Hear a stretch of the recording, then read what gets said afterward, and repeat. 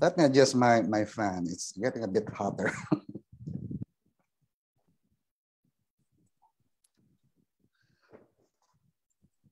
Okay, we are on live now. Sorry for letting you wait.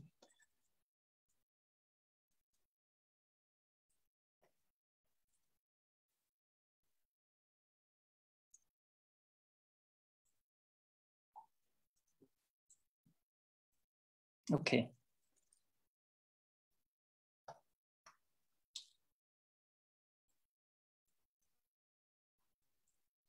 Okay, we can start now. Thank you, everyone. Very good morning. Welcome to the reflection discussion in English. So I need to give a brief of our program first. A discussion in English in which we allow people to share their experience, knowledge, and expertise as well as success story. So today it is very honest to have two speakers with me right now. First of all, I think I would like to introduce to our speaker first before, but I hope that our audience here already know that today is a very important day because this is a part of Clean Energy Week. So we run this discussion focusing on coal-fired power plants and also trying to understand should Cambodia continue to rely on this or not. And the speaker that I want to introduce to you all today, first speaker is Ms. Ratana Pech. Ratana Pech currently is a program manager at Energy Lab Cambodia. Ratana Pech, thank you so much for joining us. So I can just call you Ratana, right? Yeah, okay. Ratana, she graduated with a master's degree in environmental management, concentration on energy and sustainability transition at Kyoto University, Japan. So I think she has a lot to say in this program in which we focus on sustainability, energy transition, and so on. So I can't wait to ask her questions regarding this issue. Our second speaker, he's joining us from Manila, if I'm not mistaken, right, Rafael? Rafael is with WWF Cambodia. He is a sustainable energy lead. He has a long track record in national, regional, as well as international climate energy policy. And he also play a key role in an energy strategy development campaign as well as legislative advocacy to transition developing Asia away from fossil fuel or fossil energy. And he's with WWF for 19 years, so it's quite long, right? So I think he's suitable to be our guest speaker today. It's focusing on coal power plant and why we should focus on this, and moving forward with renewable energy is really important for us. So again, thank you both for taking part and really thank for your time to be with the reflection today. And I hope that we're going to have a very fruitful discussion on the topic. But before we begin our discussion, let me give a brief of introduction to our topic today. So the topic is on, should Cambodia continue to rely on a coal-fired power plant? This is a very important topic, and I know that our audience out there are looking forward to the insight given by our guest speaker. So let me just give a brief of introduction first. Actually, coal-fired power plants have been known and proven by science that it is one of the most polluting ways of producing energy. It pollutes the air we breathe, And many countries across the world have been phasing out and turning away from the source of energy. And have been urged to abandon this as an effort to reduce carbon emissions and prevent warming in accordance with the Paris Climate Agreement 2015. So all countries are emboldened to take action and also try to reduce their own carbon footprint from energy production. And it doesn't include its contribution to the climate crisis, which we currently have seen. It's not only in Cambodia, but many parts of the world. But Cambodia in particular, we continue to see even more extreme weather event, drought, for example, as well as flood. It happened even during, for example, like drought happened even during the rainy season, and flood, like I mentioned earlier, continue to damage and affects infrastructure, farming, as well as life of the people. And this is a really a sad thing about a climate crisis. And we know that it is our obligation to take action and reduce carbon emission. And in Cambodia, if we focus on coal power plant, we have seen that the countries continue to embrace coal with more projects on coal being implemented. The latest one is in Udomyinjay, the coal power plant. I think it is going to be completed, I think next year or so. And the source of power have become predominant as it now account for 47% of the total energy source. Total electricity production in the country, according to Ministry of Mine and Energy Report 2020. And this is can be really understandable because coal is cheaper, more stable than hydropower. And the country already suffered some sort of electricity blackout in 2019 because of the water scarcity and so on. So that's why embracing coal power plants seem to be very practical for the government right now. But with more detrimental impacts to the climate and as well as people health, we're questioning whether we should continue to be depending on this energy source. That's why we invite our speaker here to discuss, and hopefully we learn to understand exactly how this is going to be our option, or we can do something better than relying on coal. So thank you for your patience and waiting for my introduction. Even I tried to be brief, but it seemed to be a bit long. Thank you again. And now I would like to start the discussion by asking you very first question, because I already mentioned about coal power stations and also its effects, but I didn't go deep into that. I would like to know from Raphael first. Would you mind sharing with us some negative impact? I think it should be in general. Coal-fired power plant has caused to the environment as well as the public health. The floor is yours, Raphael.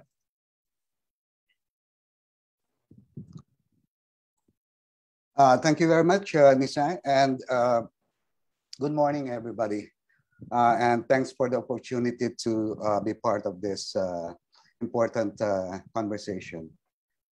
So on your question, the impacts of coal-fired power plants, there's several. The most immediate that people in the communities feel are the health impacts.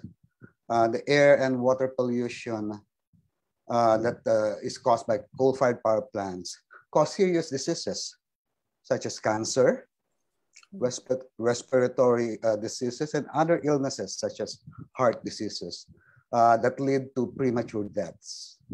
Highly toxic lead and mercury plus the particulate matter 2.5 are the main culprits to this serious diseases that can be caused by coal-fired power stations.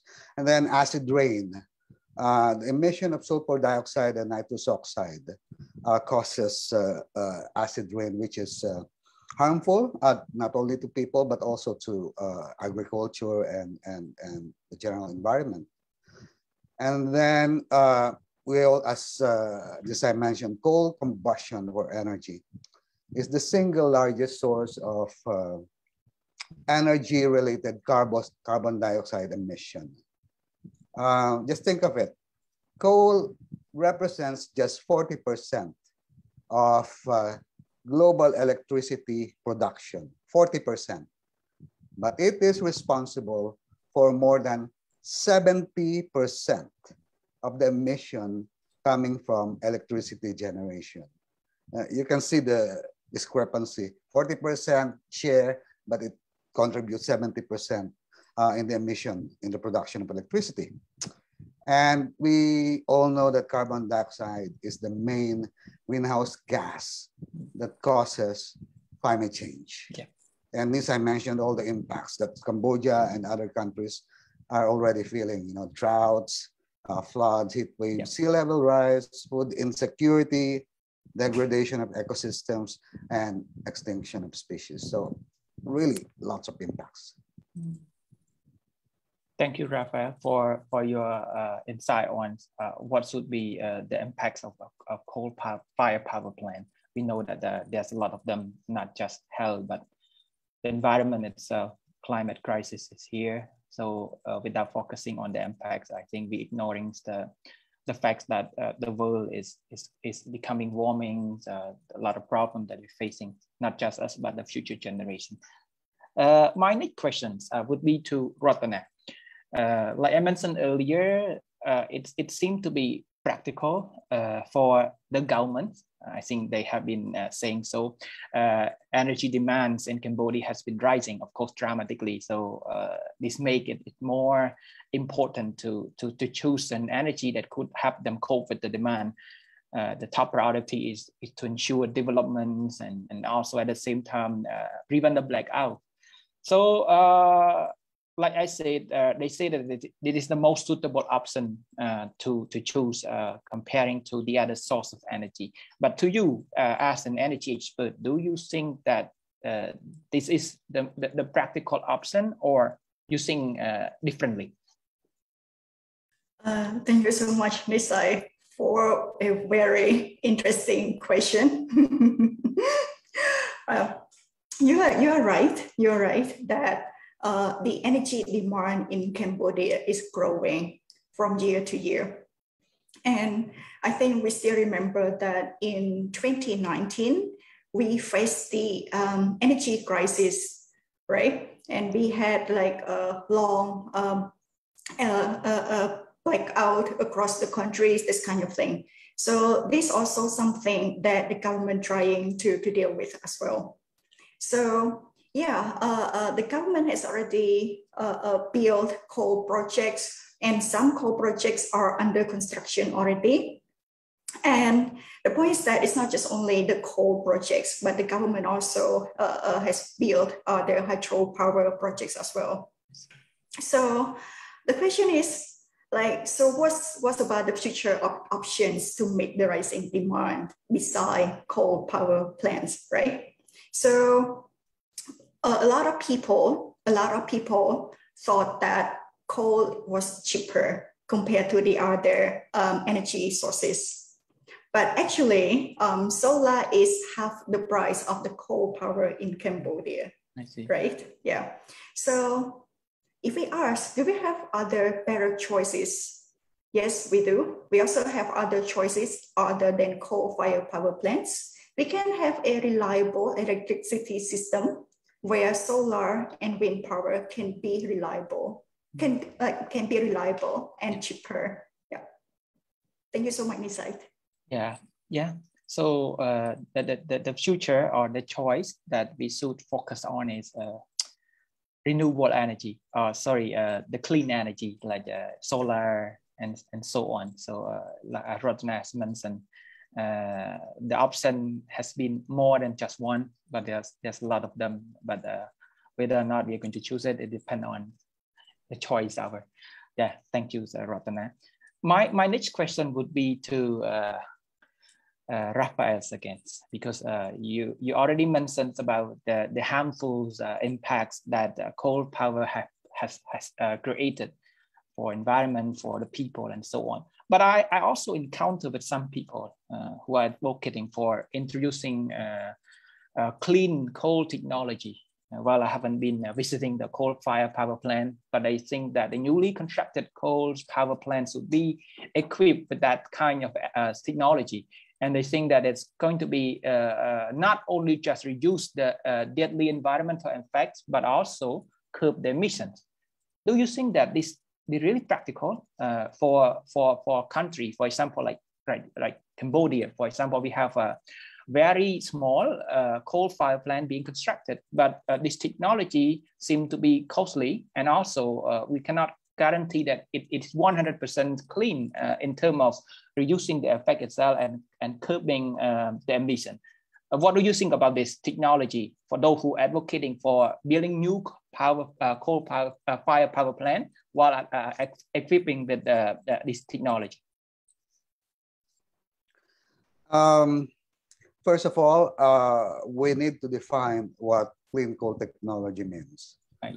Because right now, the so-called clean coal technology being promoted in Southeast Asia, including Cambodia, only reduce the sulfur dioxide and nitrous oxide emission. These are the emission that causes acid rain, but does not really reduce or eliminate the main problem, which is carbon dioxide. This so-called clean coal technology does not address the carbon dioxide emission of coal-fired power stations. The only clean coal technology that can be called really clean is the so-called coal-fired power plants equipped with carbon capture and storage, so-called CCS. But these power plants are only in their experimental phase. And the CCS technology is very expensive. It's 2 to 3 times more expensive compared to conventional coal power plants. And there are no existing carbon capture storage equipped coal plant in commercial operation anywhere in the world. I see. Much less in Southeast Asia. And last point, CCS requires high efficiency coal plants, the so-called ultra supercritical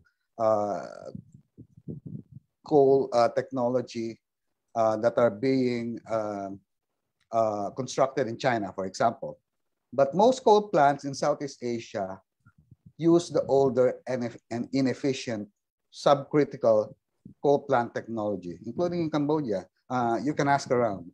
Most of the coal plants, if not all, are subcritical, and they are not compatible with CCS. So aside from CCS being expensive, the coal plants in Cambodia are not suited for this technology. I see. So it is also costly and it's not really practical to a certain extent.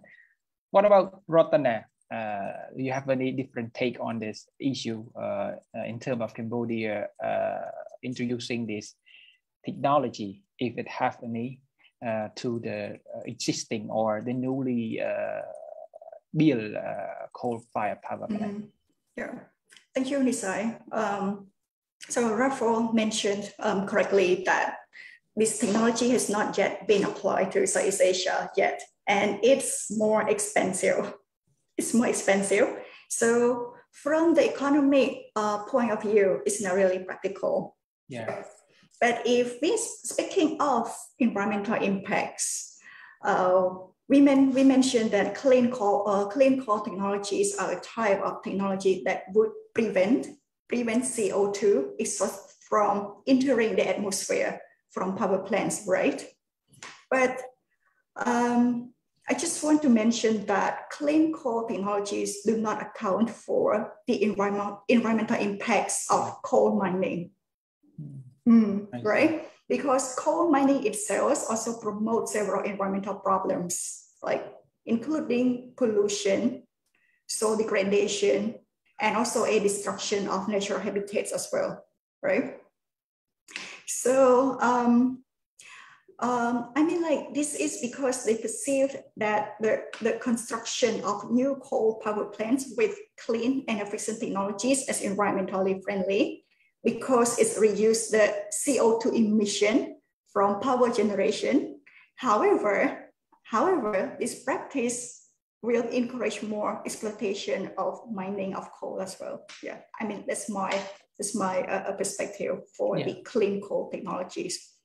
Yeah, but in short, from economic point of view, it's not really practical yet in Cambodia. I see. So from economically speaking, it's not practical. Thank you, Ratana. Back to Raphael again. I think I have a question for you, because you've been advocating for clean energy, moving away from fossil fuel. The coal phase out movement, I think it started in 2017 at COP23.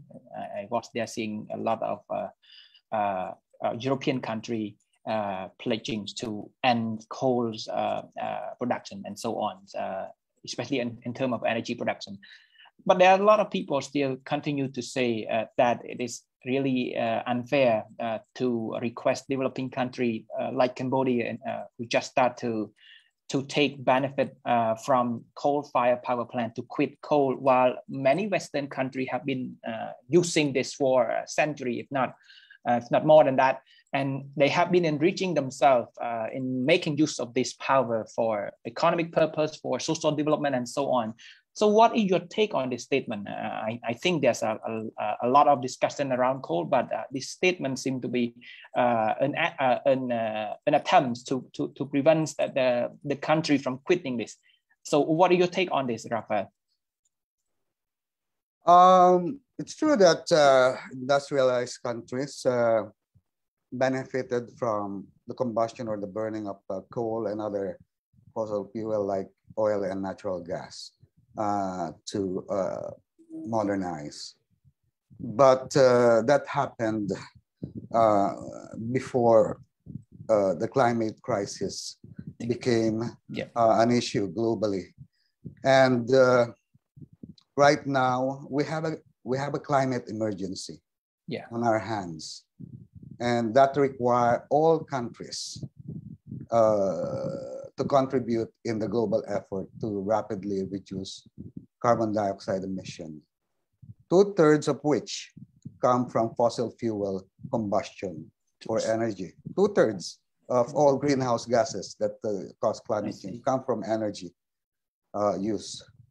And so my position here is, of course, rich industrialized countries like European countries, the US, Japan, should, and they benefited first from coal and other fossil fuel use in the past. They need to act first to rapidly reduce their emission.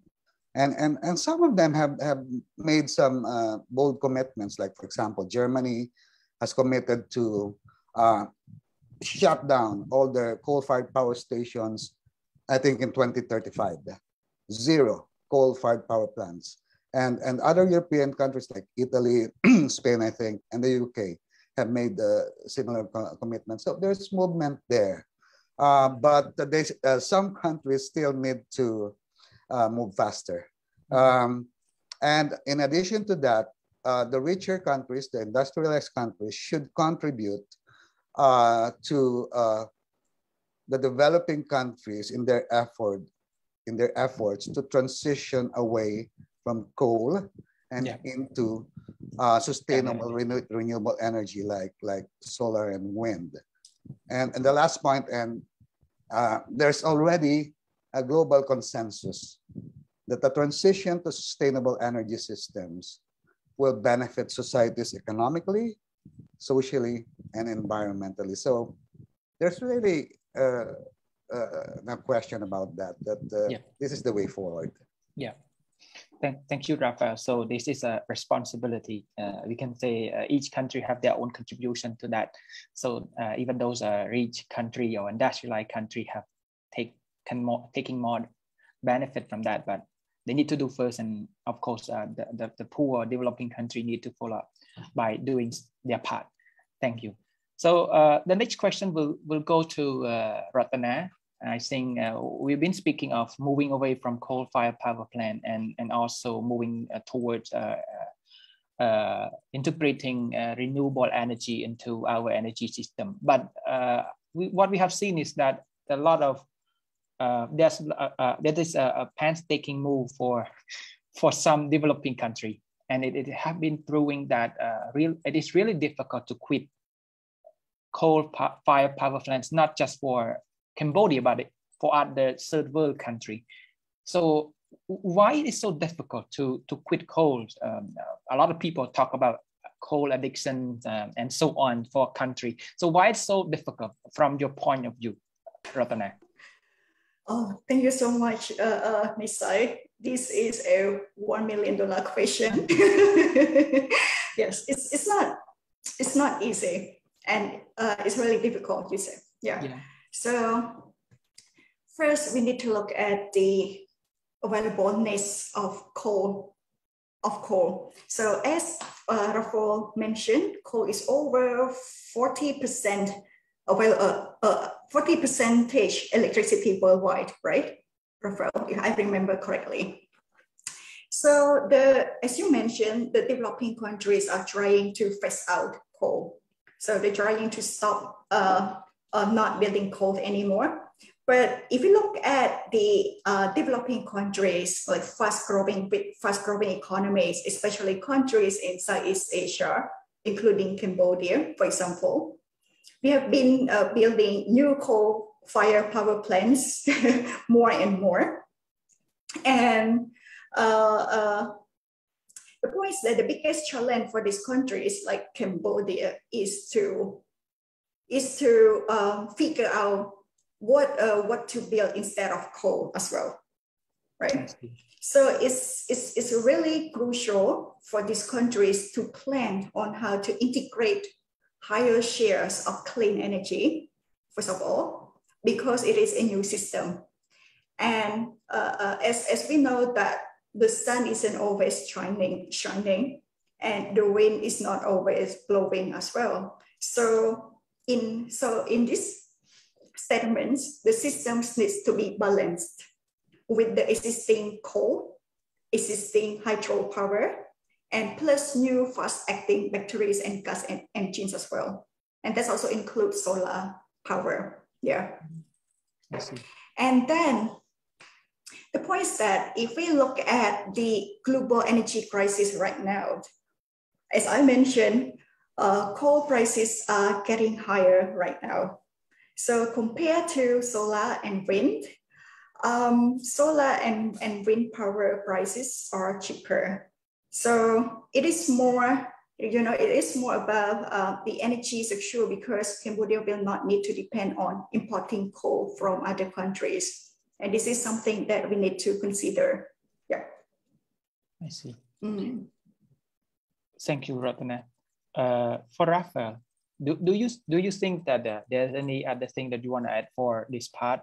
Because it's not only for Cambodia in general, but for the rest of we want to focus more on Southeast Asian regions with coal-fired power plant continue to be predominant source of energy, but moving away, like I mentioned earlier, is really difficult for them. So why it happened like this? Like Ratana already mentioned, from different perspective, from a technological way, from economic factor, and so on. So what about you? Do you have any different take on this? Yeah, my take on this is the challenge is not economic or technical anymore, because as Ratana and I have repeatedly said, solar and wind and other renewable energy are already cheaper than coal. And there are already existing technological solutions to integrate this variable renewable energy sources into the power system of countries. The challenge really mainly is political, meaning how decisions are made and what parameters or factors are considered in charting the development pathway of the country's power sector. For example, in developing the power development plan. The other thing I would like to mention is existing power systems, not only in Cambodia, but in most Southeast Asian countries, and the technical capacity of the people in the power sector are designed for conventional power systems. When I say conventional, you know, the traditional power systems with high base load, coal, and hydropower. And so this is also a factor. There's a resistance for change within the status quo because they're used to, you know, to the system. It's easy for them. There's resistance there. It's common, but it's being overcome by training and other capacity building efforts by many organizations. And then finally, the rapid expansion of coal in Cambodia and other Southeast Asian countries were mainly fueled by the support with cheap public funds from China, Japan, and South Korea. That fueled the expansion of coal in Southeast Asia.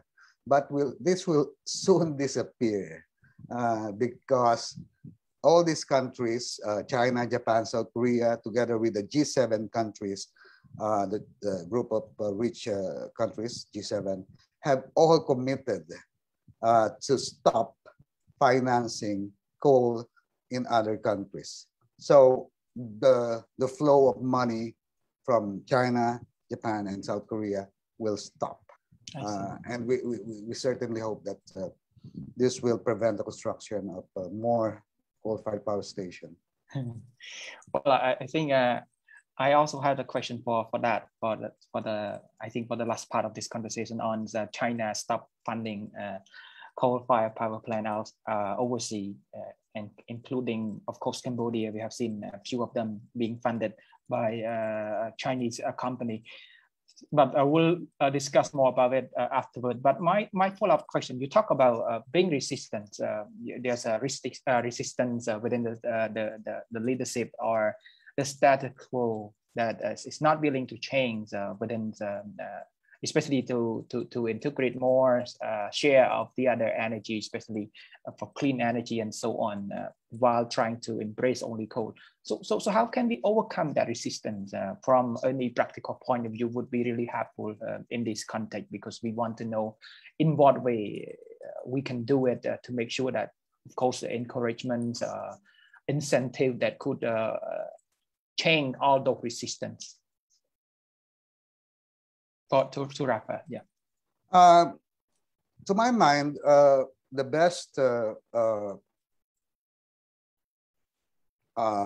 reason to go renewables is the economic reason that Cambodia, including the electricity consumers, will benefit from a more reliable, more sustainable, and cheaper electricity. And that will actually have broader implications to the Cambodian society. For example, Cambodia is, you know, the factories of the garment factories and other global brands that have operations in Cambodia contribute significantly to the Cambodian economy. Yeah. And most of these companies have commitments to go 100% renewables. Some of them as early as 2025, some of them by 2030. And the cost of doing business in Cambodia will increasingly become more costly because of the carbon pricing. There will be a price for carbon, and that will be one of the main issues that will be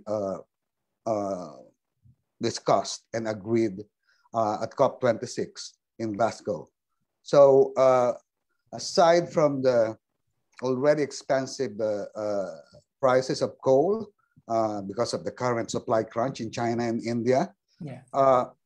The forthcoming carbon price will actually impact the competitiveness of countries that rely heavily on carbon intensive fossil fuel like coal.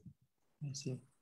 Thank you, Rafael, for this point. And then move back to Ratana again. I think there's a few questions being listed in our comment section on Facebook, but I pick one of them because it linked to what Ratana had mentioned earlier about the demand for energy and how solar and wind power plant is going to be expanding a role in coping with this and responding to the demand. So the question is whether or not Cambodia has a sufficient, I'm not really sure what he really mentioned about, but sufficient space for solar and wind power in terms of integrating this. Maybe he wants to know the capacity in moving forward with with solar and wind power. So is there anything you want to share about this? Is Cambodia really or on the right track to the energy transition? For example, like wind, we haven't discussed much about it because we haven't seen it been taking place in here, but the solar farm, I think there's increasingly more common for people to know, but wind is another issue. Thank you so much, Ms. Ike. So actually, solar technology is not a new technology anymore. It's and actually solar farms has been built in Cambodia for several projects already as well. So this is not really new things, and solar power is growing in Cambodia as well.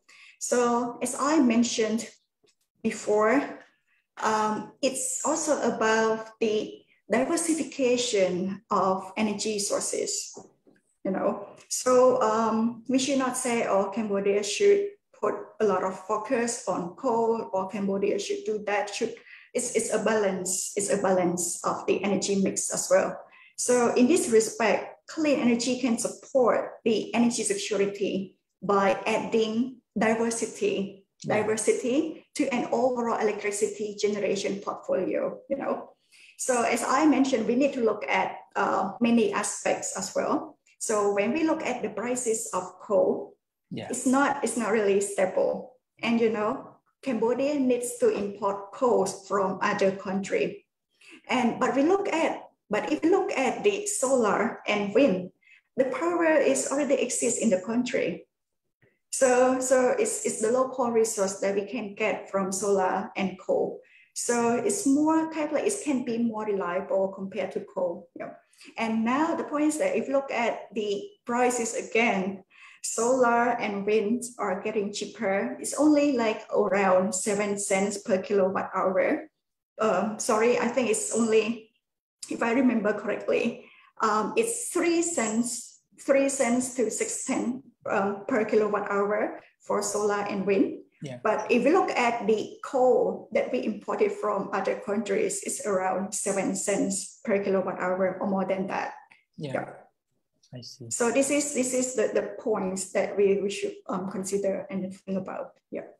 So what about wind power? I think are we having enough potential to move forward with wind? I think the study has been conducted, but I'm not really sure how it has been going, and should we also focus on investing in wind power, for example, like wind speed, where it should be those windmill being constructed and so on. So I'm not really sure about this. If you have anything to share with us, Ratana, please go ahead. Rafael, you raise your hands. Yeah. Okay. Thank you, Rafael. Yeah, we're actually engaged with the wind power sector. So Cambodia actually has wind resources. It has more solar, of course, because it's a tropical country, but it has significant wind resources in certain areas, like in Kampot, in Sihanoukville, the coastal area of Cambodia, and then in Mondulkiri. We know this because we are talking to several wind energy companies, and some of them are in the advanced stage of development, actually. For example, the wind project in Bokor, in Kampot province, that has been, I think it's ready for implementation. They're just ready, waiting for the final green light from the government. And then Chinese and French companies, I believe, are developing wind projects as well in Mondolkiri. So these are the two main areas now where wind power development are happening already. And I think it was estimated that Cambodia can easily install about 1,500 megawatts of wind power capacity. Yeah. I see. Thank you, Rafa, for this information. That really helpful, because we're looking forward to not having only solar farm, but also wind mill, and that could have produced more energy in this. So Ratana, do you have anything to share? I would just like to emphasize that the diversity, diversifying, Ratana mentioned this, the energy sources of Cambodia is always the best strategy. Because if you rely on one energy source only, for example, coal, and it's imported, your energy security will be affected significantly. So diversification is really the best strategy. Thank you, Rafa, for you emphasizing on this part. Ratana, do you have anything to add on wind? Yes. So I think, Nisai, if you look at the, so basically Cambodia is a tropical country. We have a lot of sunshine. So solar power has more potential. I think we can get the potential from solar power around 45,000 megawatts. So compared to wind power, I think wind power is lower than solar power. It's around 6,000 megawatts. But we still have potential in wind powers, and this is the potential that we need to tap on as well. So in short, we have excellent resource for clean energy. Short version, I see. I think we'll need to discuss a little bit on renewable energy, particularly on solar energy after this question. But I think maybe a little bit more after that, but I want to move back to coal after this, because we already know that there are some trying force of change and the resistance in the system and so on. But if I'm not mistaken, last year in August, this is for Cambodian part, we have seen the news movements amongst the global brands like H&M and Nike and so on. They also form in a group, then also advocating for moving away from coal. They warn that if Cambodia didn't do so, continue to rest upon the coal-fired power plant, they will reach capital flight. They move away, for example, like to Vietnam, which renewable energy have been developed quite significantly. And then Cambodia will need to think what strategy they should do to make sure that those global brands is not going to be moving out of the country. So for Rafa, do you think that this is a very significant part if you talk about the role of private sector, especially the global commercial products, which has very large role in Cambodian economic sector? So do you think that is a very significant move, important thing that that other sectors should also advocate for clean power and encouraging the government to rethink of its own strategy? To my view, that's a very important consideration that the Cambodian government should make. I mean, the advocacy of these global brands for more renewable electricity in the power system of Cambodia. Because as I mentioned earlier, most of these global brands, these multinational companies that you mentioned, are members of the renewable RE100, Renewable Energy 100 Coalition, and they have commitments as part of the Paris Agreement to go 100% renewables. And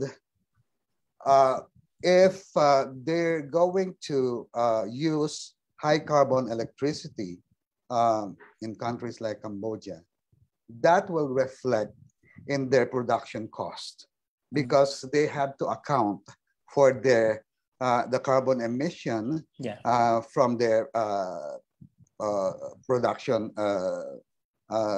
processes, and that will make their production cost higher. So that's what I pertained to earlier as the competitiveness impact of high carbon energy from coal, because the production cost will be more expensive. Cambodia will become less attractive to these investors because of the higher production cost, and that will mean, you know, jobs. Thank you, Rafa. That really a good thing that to know about their commitment and how it play a role in pushing forward with the renewable energy. Back to Ratana again. I think it's not only just focusing on government's policy strategy to ensure energy security, but also because of Energy Lab, Cambodia has been working on promoting this awareness, trying to, bring forward not just private sector, but youth, people who are the backbone of the future of the country. I think understanding this is not just about them, it's about the fate of the country moving forward, whether or not they're going to care about it or not, but the future's in their hands to think. So in terms of energy transitions, in terms of moving away from coal, do you think that is there any role youth and other people, the general public can play to make sure that they can incentivize? I'm not saying that incentivize the government, but at least advocate for the facts that we need to rethink of our strategy and also, if possible, stop investing more in coal or stop further injecting investment from foreign country in coal. Okay, thank you so much, Nisai. So as the individual, like if you're the students or if you are from academic field, how might we going to contribute to the energy transitions in Cambodia?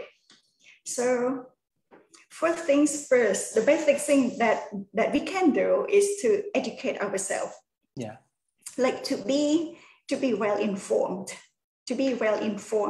and to be aware of what kind of development projects happen in the country. To be super honest, from my own experience, when I was a student, I didn't really know much about the development projects in my own country, in Cambodia. So I didn't even know how many hydro projects existed in Cambodia, this kind of thing. So the first thing is to educate yourself, because knowledge is a powerful tool, not just for change, but it's also to create discussions as well, you know. And speaking of knowledge, it's also improve our decision-making as well. So this is important. Like Rafael mentioned that last year, I think I remember correctly, last year several brands like H&M and other brands who are in the garment and footwear sector requested more clean energy shares in Cambodia as well. So, and then I think this is not just only for the individual to learn and to understand about clean energy, but this is also a role that private sector can play as well. So this is a good move that private sector start to play their role to promote clean energy in not just only in Cambodia, but also the other parts of the world as well. So why it's important in Cambodia? Because Cambodia depends on garment and footwear industry.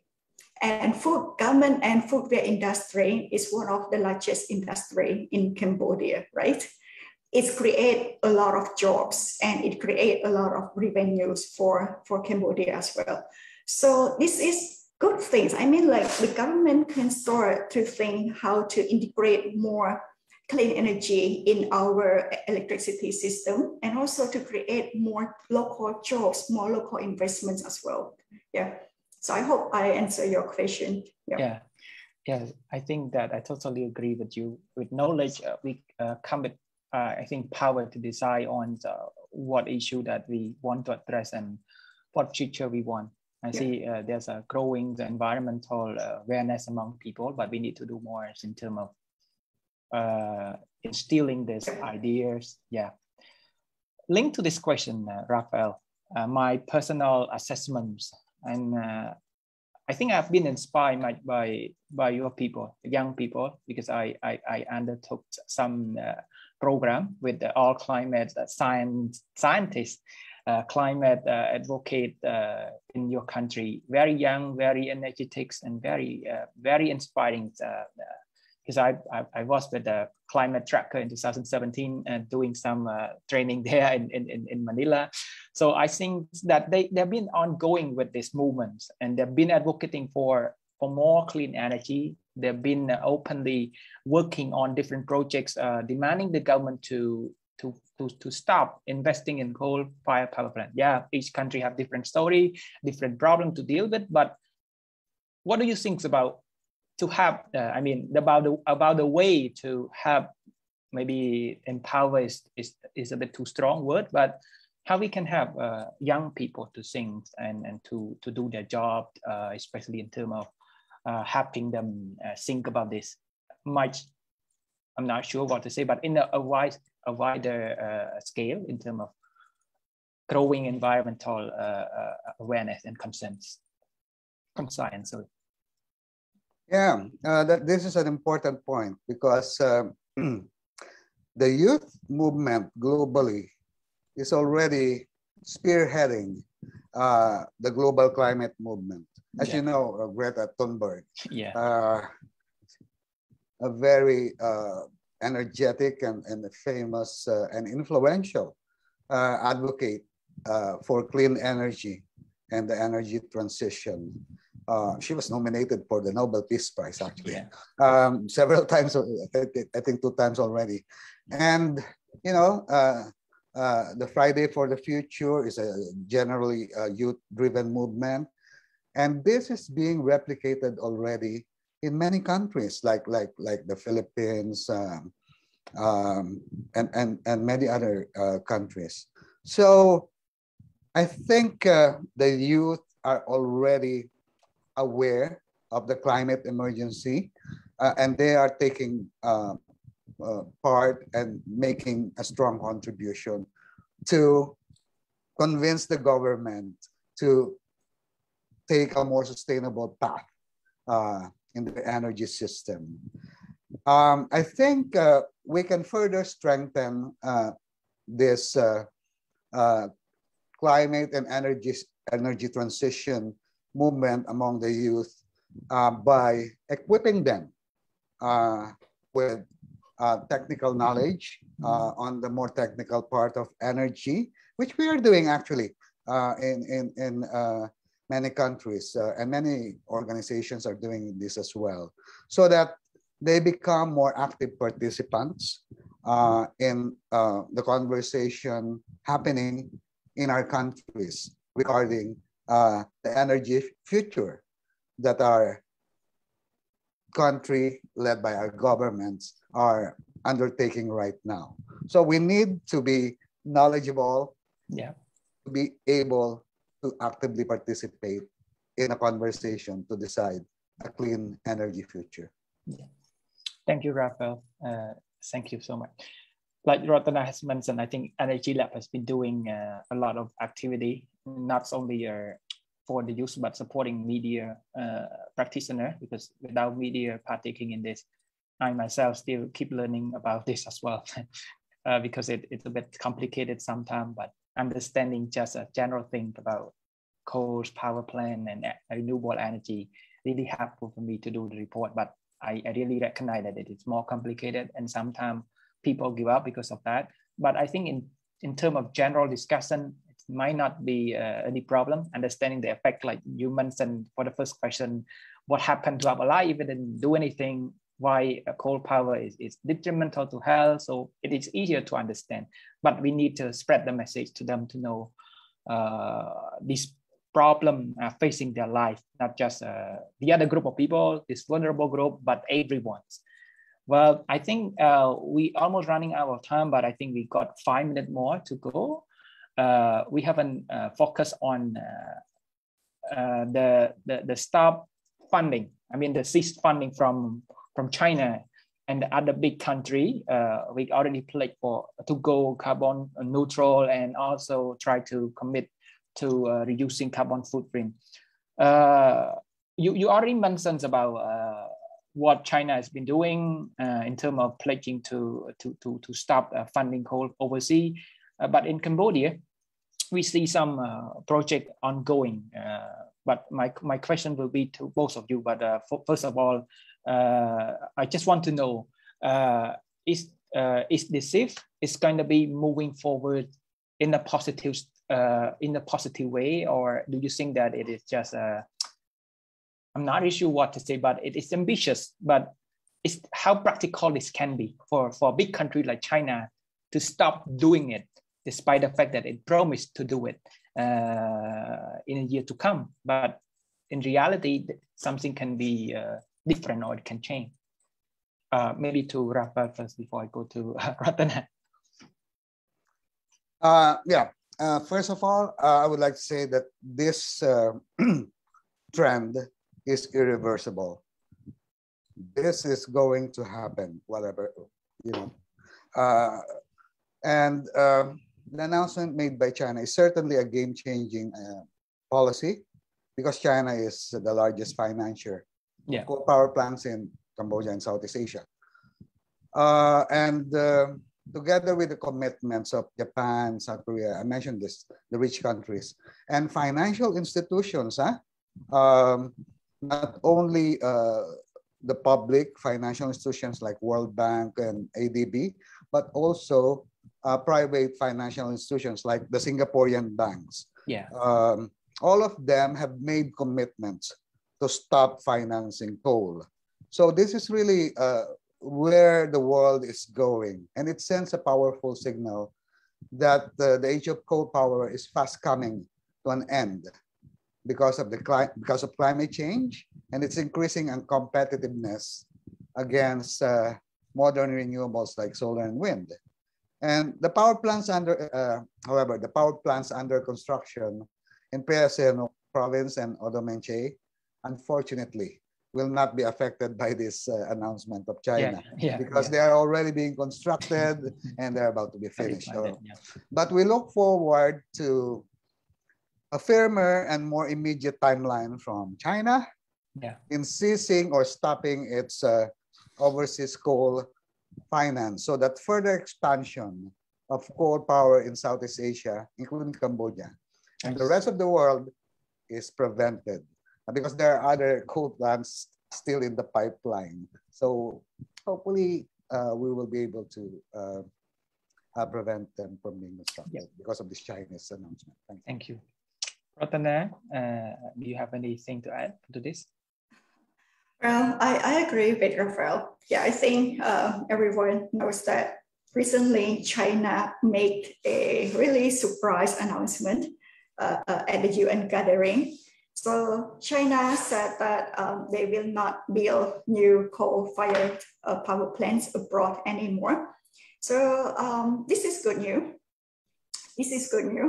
But if I remember correctly, I think President Xi Jinping also mentioned that China will step up to support for other for the developing countries to build more or to developing more green and low carbon energy sources as well. So this is all good news.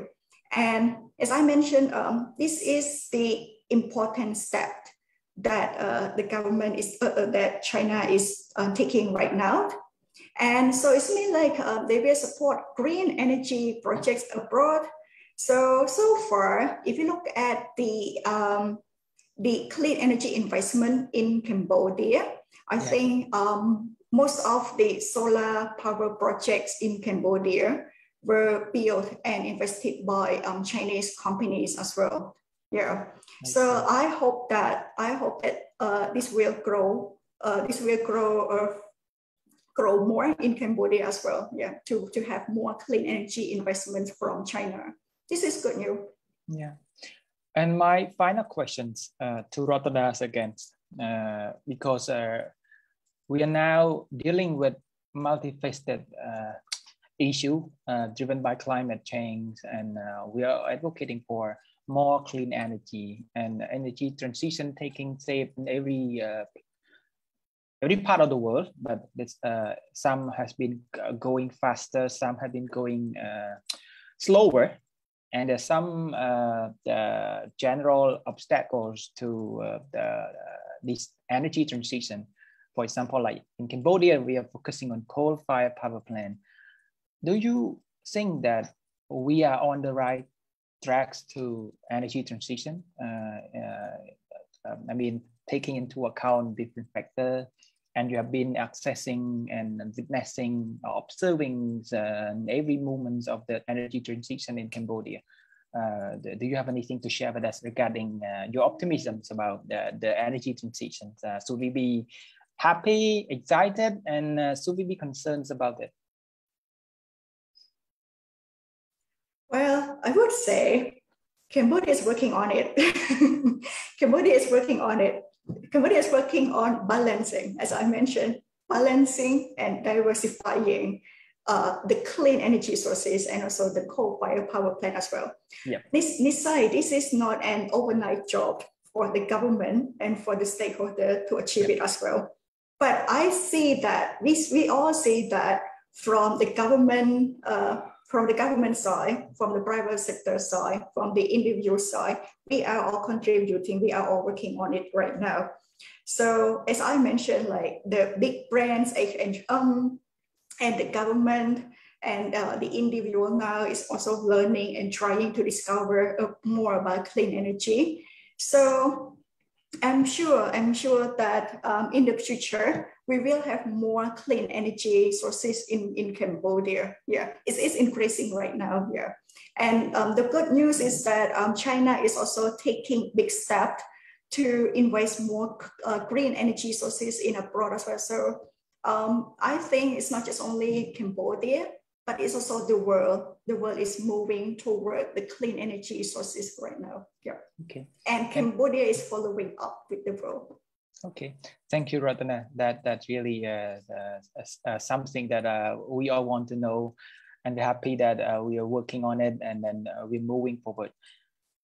Rafael, I still have one last question for you, and then a big one, most important ones, but to a larger scale.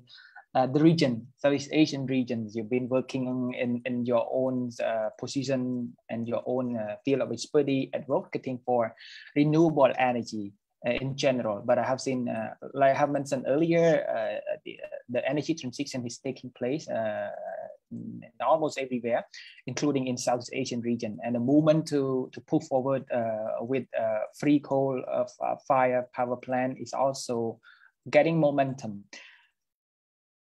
How optimistic you are when it comes to transition away from fossil fuel in Southeast Asia, taking into account again your experience, and 19 years is quite long. Are you optimistic about it, or you still have a lot of work to do?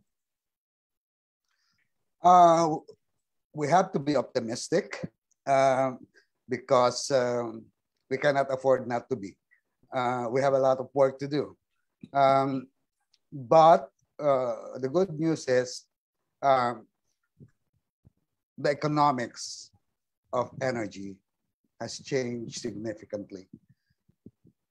About 10 years ago, solar and wind electricity are a lot more expensive than coal and hydropower. But now they are much, much cheaper. And, you know, the volatility in prices and supply of coal, oil, and natural gas, and you're seeing that all over the world, in Europe, in China, in India, all of them are running out of coal, natural gas, and oil. So the prices are so high. And this will become more and more serious because of climate change, because of extreme weather events that are affecting the supply chains of this fossil fuel. And then, of course, the cheaper and cheaper prices of solar and wind. So, and the improving technology of energy storage. So I'm very optimistic that because of the improving economics, improving technology, and the growing recognition of most countries that humanity, the world, will actually benefit by transitioning away from coal towards clean and sustainable renewable energy will benefit everybody, including everyday people in the streets who need a good job, who need a good paying but sustainable job. Yeah. So I'm optimistic it will happen. Thank you, Raphael. That's something like Ratana mentioned in Cambodia as well as in Southeast Asia, like you already mentioned. It's really a good news to all of us, and kudos to all people working in renewable energy for making this happen. Like Raphael mentioned earlier, without the lower price of the renewable energy, the option for us to move away seem to be more arduous to make it happen. Again, thank you both speakers for very insightful discussion today, and I really learned a lot from this, and I hope that our people out there also learn from it too. Coal-fired power plant and Cambodian context, and the region from Raphael, a regional expert in this issue for 19 years, and Ratana, who've been working in promoting renewable energy with the Energy Lab. But before I end it, I would like to know from Ratana, because this is a Clean Energy Week, and I think that it's important that if you have any important information to share with our people out there. Some asking if you have my discussion or any schedule you think that people can participate in during this week of celebrations of Clean Energy Week. Thank you so much, Nisai. So I will keep it short and simple because we are a bit overtimed. So Clean Energy Week is happening. It's happened since yesterday. Yeah. So it will happen from 21st until 28th of this month. So if you want to learn more about clean energy, if you want to find out more opportunities from clean energy, please join us. And you can find the schedule, the full schedule on Clean Energy Week Facebook page. So just go to Facebook and type Clean Energy Week on Facebook. You will find the full schedule. Thank you so much, Ms. Ai. Thank you, Ratana. Again, thank you to both our guest speaker for your time. I think it's 1 hour and almost 14 minutes now. So that's a great pleasure and honor for me to be moderating today's discussion. And I think we still have a lot more to discuss with you all. And I hope that I will be able to moderate the upcoming session with you both as our guest speaker again. Thank you so much, and please be safe. Thank you. Thank you.